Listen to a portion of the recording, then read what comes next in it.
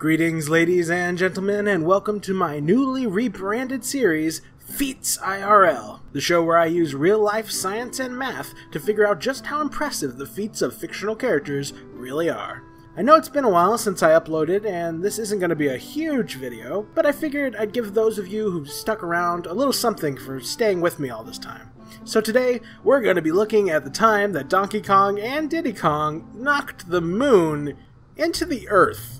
This feat occurs at the very end of Donkey Kong Country Returns and consists of DK and or Diddy getting blasted into space and then, on their way back down, striking the moon so hard that it crashes down into DK Island. Now the first step in calculating this is figuring out how big the moon is, which can most simply be done by comparing it to the size of DK Island. However, this is a little trickier than it seems at first glance, as the island you see in this cutscene isn't the actual island itself.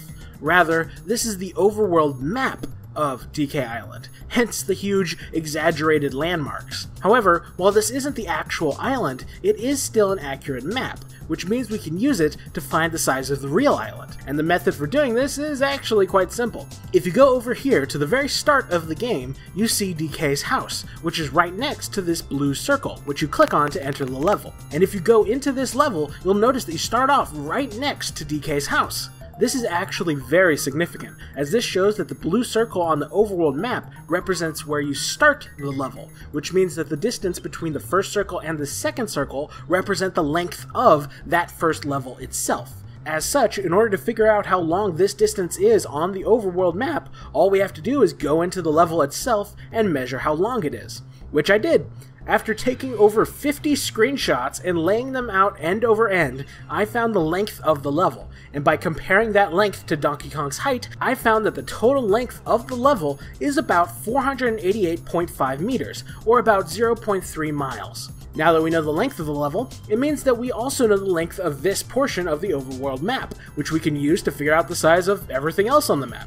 Having done so, I found that the size of the island in this cutscene is over 10,000 meters, or 6.25 miles, which means that the width of the moon is over 16,500 meters, or 10.26 miles. With that information, we can calculate its volume, and assuming it has the same density as the real-life moon, we can find that the mass of the DK moon is over 7.8 quadrillion kilograms, or about 8.6 trillion tons. Alright, that's one part of the puzzle solved. The only other information we need to calculate this feat is how fast the moon was traveling after DK and or Diddy struck it. Velocity is a factor of distance and time, so first we need to know how high up in the sky the moon was before it was struck.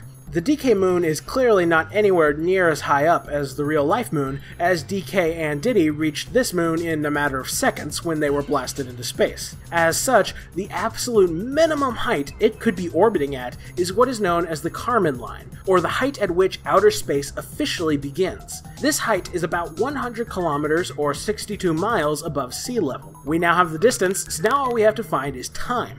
Upon reviewing the cutscene in which this feat occurs, I found that, from the moment that the moon started traveling downwards to the moment it hit the island, about 2 seconds passed, which is pretty nuts! That means the moon crashed into the planet at 50,000 meters per second, which is over 145 times the speed of sound. But more importantly, we now have both the mass and the velocity of this moon, which we can plug into the kinetic energy formula to figure out just how hard DK and or Diddy hit the moon. Upon doing so, we find that they would have had to have impacted the moon with over 9.8 septillion joules. That is equivalent to 2,356,536,806.9 megatons of TNT. For context, that is literally over 23 times the energy of the meteor impact that wiped out the dinosaurs. And DK pulled this off with one punch.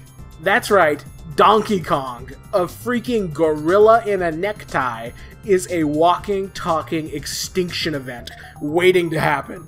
He could literally punch the ground beneath his feet and wipe out all life on the planet. But we're not done just yet. Don't think I forgot about you, Diddy Kong.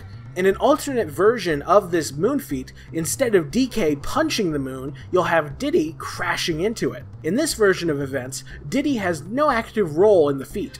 Instead, his jetpack malfunctions and suddenly accelerates Diddy to humongous speeds before crashing him into the moon, which is enough of an impact to knock the moon into the Earth. This is a significant difference, and one that I actually rather like. DK was always the strongest Kong, while Diddy was always the fastest. So having DK use his strength to move the moon, while having Diddy use his speed, is a really cool way to play into their unique strengths. But I digress. Point is, Diddy's version of this feat doesn't involve strength so much as it involves his jetpack using Diddy as a battering ram, which raises the question, how fast would Diddy have to be flying in order to generate the kinetic energy needed to crash the moon? Well, if we go back to our kinetic energy formula, we already have the energy involved, as we just calculated it. So, all we have to do is plug in Diddy's weight, and we should have his velocity. Diddy Kong is a spider monkey, and while he's a bit more rotund than most members of his species, he's actually about the correct height, standing around 3 feet and 8 inches tall. Most male members of his species generally weigh around 17 pounds, but we'll round upwards and assume he weighs around 20 pounds. But then there's also the weight of his jetpack. For the purposes of this, I'll assume he wouldn't carry around a jetpack that weighs as much as he does, and so I'll assume it only weighs 15 pounds at most. With that in mind, the total weight of Diddy and his jetpack upon impacting the moon was around 35 pounds or 15.9 kilograms. And now, if we plug that weight into the kinetic energy formula, we can find the speed he'd have to be impacting at in order to crash the moon into the planet. And it turns out, he'd have to be impacting at 2,493,701,156,943.5 miles per hour. That is literally over 3,717 times the speed of light. Holy cow. I think I can safely say that is the most impressive spider monkey speed feat I've ever seen. That is bonkers fast.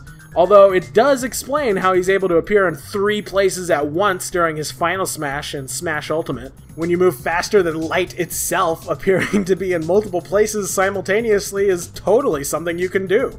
And that's the feat calculated. We found that Donkey Kong could wipe out all life with 1 punch, and Diddy Kong is the spider monkey equivalent of the Flash. If that isn't crazy enough, consider that it takes the entire Kong family to beat this guy. Have fun with that thought, and I'll see you guys in the next video.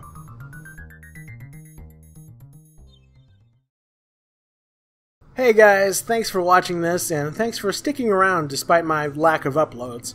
I've got some larger projects that I'm working on, but in the meantime, I'm hoping to keep y'all entertained with a series of short videos analyzing feats like this. I hope you guys like this sort of content. Anywho, here's a teaser image hinting at what my next Feats IRL video will be about. I wonder how many people will be able to guess the feat. Regardless, like if you enjoyed the video, comment if you got something to say, subscribe if you want to see more, and as always, have a fantastic day.